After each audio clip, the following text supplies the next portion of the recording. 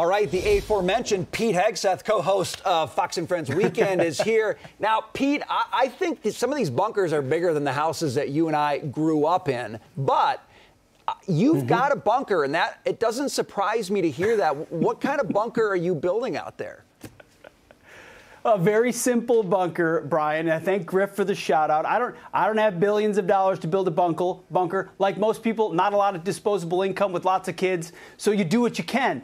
The house we bought came with like a cellar bunker, tornado shelter type thing. So we're trying to modify it to be prepared. But all I'm really trying to be prepared for, Brian, is a grid down situation. I don't know if the zombie apocalypse is coming. I don't know if war is coming. I don't know what's coming. All I know is that when the power goes out, whether you're in Tennessee or New York City, life changes. Within 48 hours, the whole world's different. Within 96 hours, we can't even predict what the world would look like, what our society would look like. So where are you going to get food? Where are you going to get water? Where are you going to get power? How are you going to get it off the island of Manhattan if you want to get off? Or how are you going to go get to your family and friends? Do you have gasoline? Like, to me, it's more just a mindset of having the essentials for 5, 6, 7 days. And then if the grid's really down, well, then maybe only the billionaires survive at that point. It's funny, growing up, my grandparents had a bomb shelter, and it was really fun to play in it. I never knew that it would be like a serious thing that we'd actually be talking about, Pete. On that note, I want to stick with this theme, but it was interesting that the CEO of that company said that they're seeing a little bit of an uptick as well in areas like Los Angeles, right, where it's a lot of crime that's increasing and people are focusing on security. Do you see that as sort of like another secondary business for these guys? Big time. Well, that's a huge secondary business, the idea of safe rooms where you can go should you be. I mean, think about places where the rule of law barely exists. The police forces have been thinned out. The 911 reaction time is minutes, tens of minutes when it used to be a minute or two. What are you going to do if there's a home intruder? First of all, a lot of these places you don't even have a Second Amendment right. By the way, I listed food, water, and everything else. Before that, you better have the ability to defend yourself, a firearm and ammunition, because if things really go sideways, that's what you're going to need to protect yourself. But yes, bunkers, safe rooms, weapons. Hey, we can laugh about it.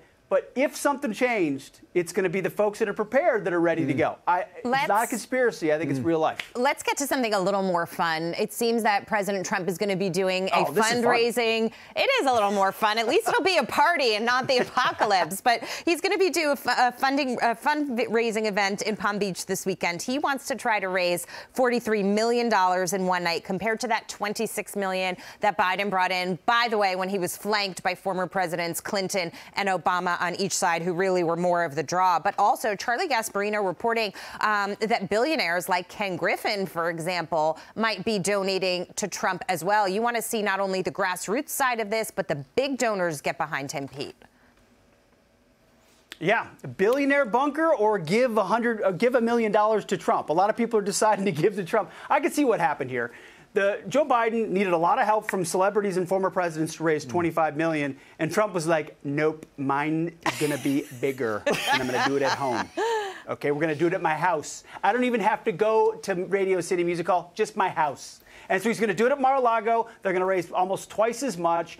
The billionaires are going to make their way over to Trump, even if they didn't like him, because the alternative is the chaos and the economy that we've seen under Biden, the assault on industries like energy and on just the rule of law. So I think they'll come along. Fundraisers like that are a demonstration of that, in addition to the low-dollar numbers that Trump raises, which he's better than anybody at.